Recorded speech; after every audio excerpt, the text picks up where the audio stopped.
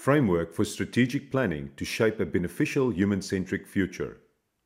Before we launch into a framework for strategic planning and adopting new technologies, innovating and embracing machine learning in our daily lives, it is important to unmask and scrutinize our assumptions. Any knowledge is the foundation for our values, behaviors, and motivations. The problem is that much of our knowledge is based on assumptions. We assume our best friend did not call us back because they do not care about us, so we send a scathing text. We assume the world is flat, so we flock people who said it is round. The decisions we make are based on what we think we know. However normal it might be for humans to make assumptions and not to question what we think we know, when our premises are incorrect, our conclusions are invalid. On the other hand, we may be very well informed. We may have all the knowledge and expertise in the world on a certain topic or project. The problem here lies when we communicate it. This curse of knowledge assumes that those on the receiving end have all the context, details, and certainty that we do. So we start communicating in the middle, or at the end, and meaninglessly drone on to lost audiences. Not only have we missed the why, the goal, or the purpose, we have assumed that others have the background, knowledge, and understanding that we have.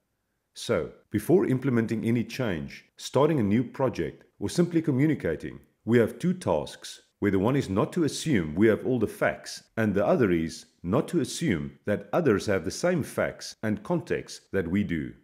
The first task has to do with our own self-questioning, learning, and in some cases unlearning. The second task has to do with communication and leadership, where leadership also involves leading people to stand on our grounds and see things clearly through the same looking glass.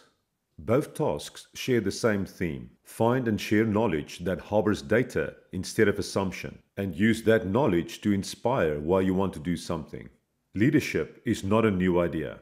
In times long lost to us, in all areas of society, leadership has formed to construct rules, maintain processes, inspire action or compliance, and make us feel as if we are a part of something.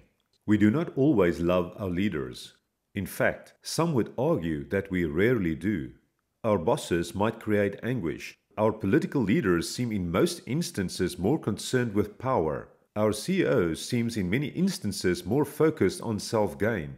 Our religious leaders give us hope in exchange for money or sometimes strange and extreme ways of seeing or doing things. And even our families and communities develop informal leaders that tacitly dictate how we should be doing things.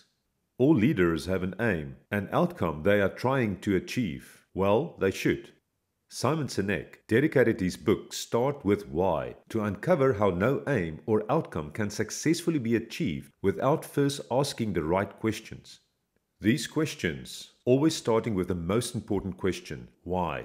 Why are we doing this? What is our purpose? Our vision? What motivates us to do what we are doing? If we're asking the wrong questions, getting those answers right simply does not matter.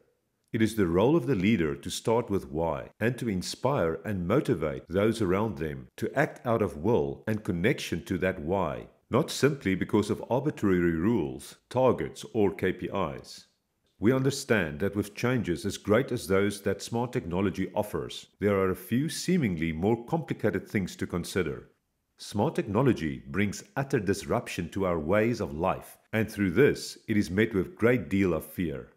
Not to mention the power in our new technologies, codes, and scientific discoveries to elicit large-scale good or bad.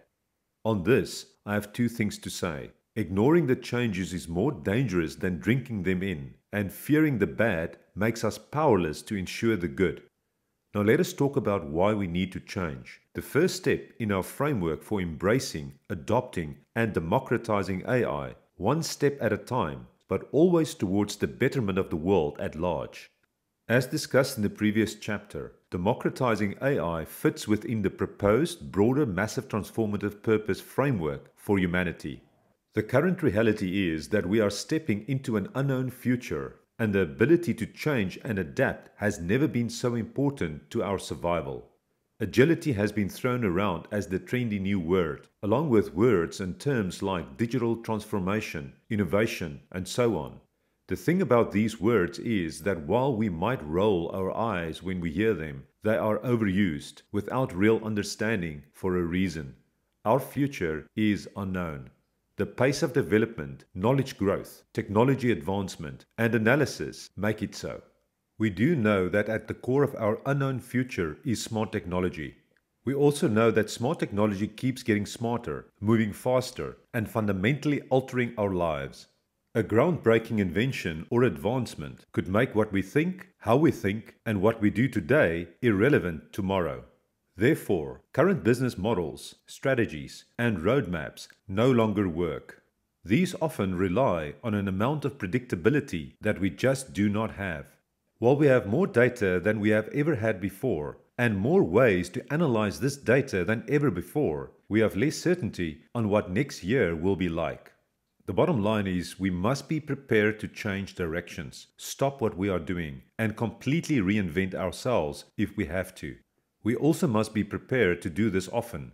Being comfortably uncomfortable is vital if we want to avoid irrelevance, non-competitiveness, and possibly business extinction.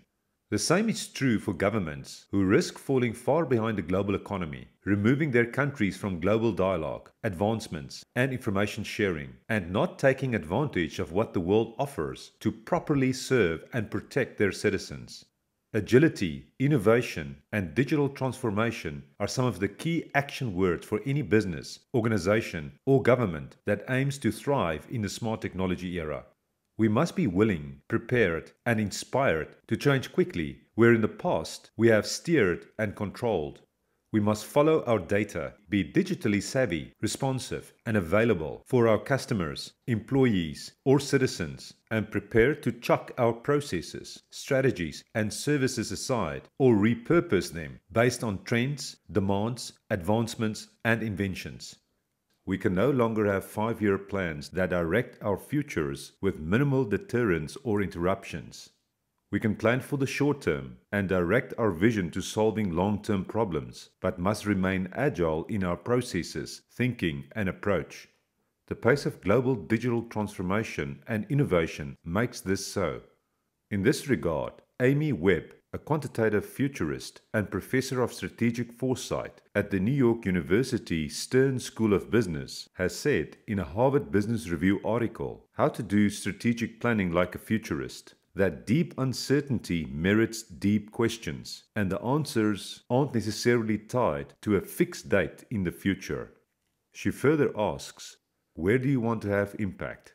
What will it take to achieve success? How will the organization evolve to meet challenges on the horizon? And reckons that these are the kinds of deep foundational questions that are best addressed with long-term planning. Without this kind of thinking, we are at the risk of becoming the likes of out-of-business publishers who did not account for the internet content consumption and advertising, movie renters who did not account for the online streaming and so on, because changing their business model was not in their 5-year plans. In her futurist framework for strategic planning, she recommends that we need to think about time differently. Use time cones instead of timelines that arbitrarily assign goals on a quarterly or yearly basis and look at our planning based on what is most certain to what is least certain. One can then divide the time cone up in 4 parts, where each section of the cone is a strategic approach that encloses the one before and starts with tactics, which is then followed by strategy, vision, and systems level evolution. Because we have most certainty about the trends and probable events of the most immediate future, we can direct our tactics, actionable strategic outcomes for the next year or two towards achieving related goals. After that, our strategies become less certain and cannot be formulated as tactics or plans. For the following 2 to 5 years, we focus more on priorities, shifts in the organization structure, or staffing requirements. In the more distant future, 5 to 10 years, we have even less certainty other than the vision of what we want to achieve and where we aim to take the organization. When we reach past 10 years, things are wholly uncertain. Granted, things may change drastically after the first 6 months, requiring a change in tactics, but after 10 years, we can assume no certainty. Internal and external systems, trends, and processes, which are all part of the systems level evolution, will evolve, fall away, be replaced, and disrupted. We must think about how this uncertainty and possibility might affect us and how we can direct it. Perhaps the most important thing to note is the importance of agility. The moment there is a new invention, a new player in the industry, new technology, new trends, or new business and consumer intelligence, we need to be willing to shift, discover, and perhaps seek a completely new path. So, this might change our tactics and our vision. Amy recommends that the beginning of your cone and your tactical category is always reset to the present day, and that the ideal result is a flexible organization that is positioned to continually iterate and respond to external developments. If we have a strong sense of what our industries might look like, we can address the entire cone simultaneously. By doing this, leaders are in a much better position to assess whether their more immediate tactics and strategies allow and account for the future landscape, effects of other industries, and the potential state of our own industry. Conversely, Amy warns that if leaders do not have a strong sense of how the industry must evolve to meet the challenge of new technology, market forces, regulation, and the like, then someone else will be in a position to dictate the terms of your future. We can also use this type of holistic thinking to imagine, lead, and direct the future developments and be central to systems-level evolution through our tactics and strategies. Bring your attention back to your massive transformative purpose, that vision you have of what you want to achieve for your family, business, customers, industry, citizens, and the world.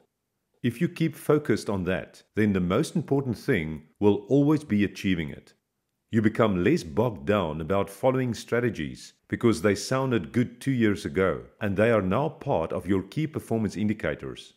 If new developments mean that you can achieve your MTP in a new way, or if a breakthrough discovery means you can achieve it in a way you did not consider possible before, these are now the paths you follow. The same holds for the proposed MTP for humanity and the associated MTP goals.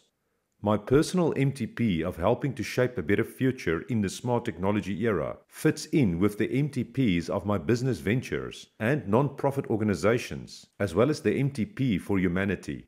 In order to follow the most optimal paths to achieving these MTPs and associated goals, I and we as a collective need to be as agile as possible. Now, what is left is to understand all the little pieces that will come into how we actually go about achieving transformation, innovation, and digitization. Once a business or organization has a clearly defined MTP, the focus shifts to embarking on an AI-driven digital transformation journey as described in Chapter 4. Some of the key elements of successful AI-driven digital transformation include vision or intent, data, technology, process, and people. This is not only relevant for business and organizations, but also communities, governments, as well as regional and global organizations. If you are thinking about your business or country as a futurist would, or in terms of your massive transformative purpose, you are already taking the first step.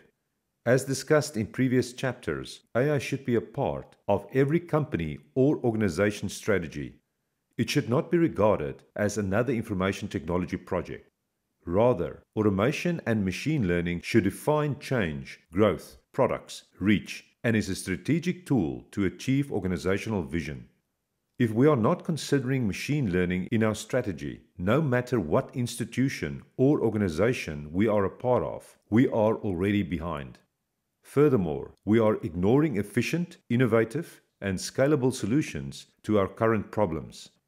Whoever you are, think about this. If your current solutions, strategies, and plans involve using the tools that have been available to you since you are founding to stay profitable, become profitable or scale, you are in danger of becoming irrelevant and wasting inordinate amounts of money. If your solutions involve more or improved physical structures, this year's Christmas campaign, improvements to your products or services, or latest specials you do not think the public can refuse, you are in danger of becoming irrelevant.